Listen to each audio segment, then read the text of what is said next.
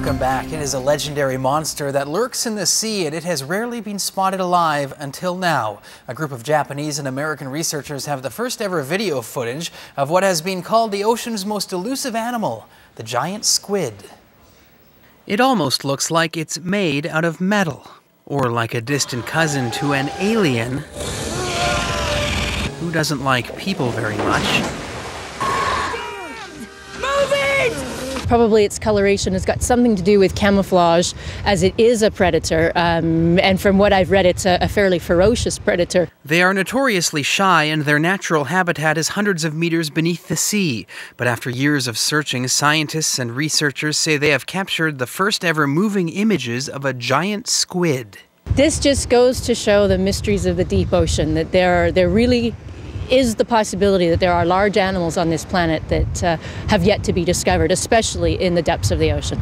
The monster squid didn't make it easy. A manned submersible dove 100 times into the Pacific last summer, and the squid only appeared once, 1,000 kilometers south of Tokyo.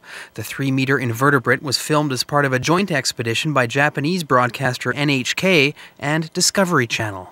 Hundreds of hours just looking for this thing, setting up bait, having infrared cameras so it'll still be dark for the squid, it won't interfere with their behavior, and just waiting for something to attack. Giant squid have been studied before, but only after death. Specimens are found inside the stomachs of whales, floating on the ocean's surface, and smaller squid have even washed up on Vancouver Island shores. More than 150 Humboldt squid were found in Tofino and Port Hardy in 2009. These ones live at much greater depths. They're bigger.